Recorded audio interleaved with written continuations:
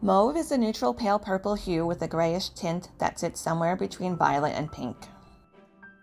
The first use of the word mauve as a color was in the very late 1700s, according to the Oxford English Dictionary, but its usage seems to have been very rare before 1859. This is the story of how an accidental discovery would go on to change fashion, science, and history.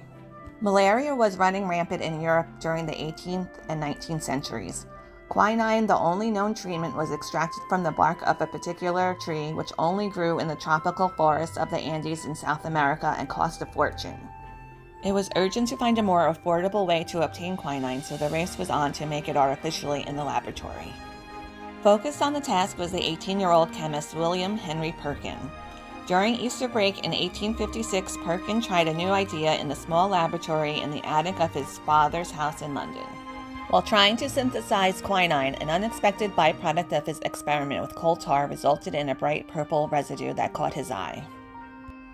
Most chemists would have simply disposed of this liquid, chalking it up to a failed experiment, but Perkin, who had once dreamed of being an artist, dipped a piece of silk into his beaker and realized that he had made a light and wash-proof dye. Sensing the commercial possibilities, Perkin originally named the dye Tyrrhene Purple, but the product was renamed Mauve when it was officially marketed in 1859 after the French name for the mallow plant whose petals have a similar hue. Mauve soon became a fashion must-have.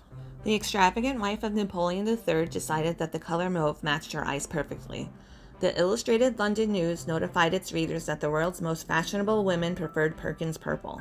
Queen Victoria would also take note and choose to wear a rich mauve velvet dress with a matching petticoat to her daughter's wedding.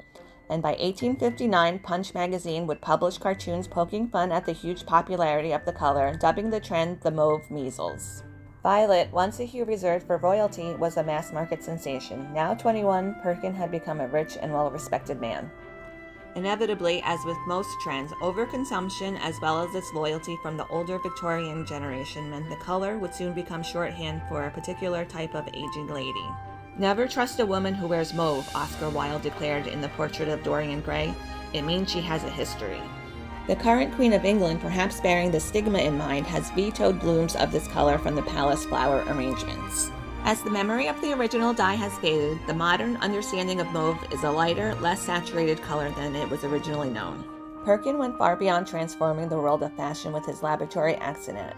It also aided in the invention of several medical discoveries, thus being the reason why mauve is credited by historians as the color that changed the world.